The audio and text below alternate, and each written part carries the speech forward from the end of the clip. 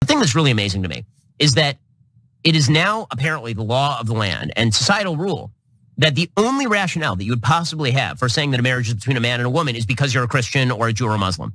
That's really the only reason at all. That the only reason will allow you to have these crazy beliefs so long as you can show that they're crazy beliefs. So long as you can show that the reason that you believe that marriage is between a man and a woman is because you read it in a book and because you really believe the book. They keep saying sincere religious belief. I don't even know how you measure sincere religious belief. Are we going to now monitor how often you go to church or to synagogue, whether you keep kosher or whether you take communion in order to determine your sincere? I mean, the same media that declares that Nancy Pelosi is a sincere religious believer who's just for the mass abortion of unborn children. The argument for marriage has literally nothing to do with religion. You could be a visitor from Mars and you could see that all of human procreation relies on man, woman, child. This is not particularly difficult stuff. Okay, that made little sense. And I understand it might be hard to follow some of it because he's doing his best to talk as fast as he possibly can. But we're gonna dive into it. Mondale, I wanna give you first crack. What did you think about his little Martian argument there? Well, his voice sounds very Martian-like. And his repetition or his cadence is horrible. First of all, let's be clear. If his definition of marriage is based on procreation, what he's saying is people that can't have kids shouldn't be allowed to get married. Yep. And it's a horrible argument. It's absolutely disgusting. And first of all, if you want to keep talking about that little book that talks about marriage, the person who spread the gospel more than anybody, because the little book he's talking about is the Bible, the person who spread the gospel more than anybody would be Peter, who was against marriage, who said man shouldn't get married at all.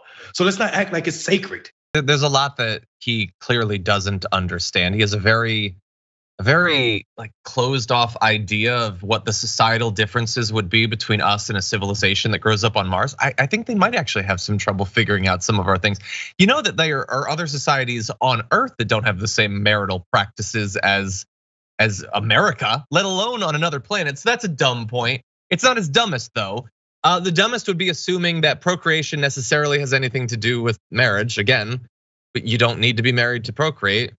You can procreate or not inside of a marriage. He weirdly links those things, and that gets to the bigger problem. The problem with what he said there isn't fundamentally about Martians. It isn't even about babies. It's about him projecting how insecure he is about the basis for his beliefs, which are, in this case, religious dogma. That is actually why he believes these things. Matt Walsh too, they might be different religions, but they believe it for the same reason. And that would be perfectly fine for a lot of religious conservatives, but it's not fine for them because that's not good enough for them. Both Ben Shapiro and Matt Walsh want to believe that they're not just saying what they were told as kids in temple or church or whatever. No, they're intellectuals, okay? They think logically, okay? They're philosophers, they're the cool kids philosophers. No, they believe this stuff for religious dogma. That's actually why they believe it. That's why they have so much trouble making an intellectual, non-religious argument for why marriages have to be structured exactly the way that it makes them comfortable. And I will add on this one thing.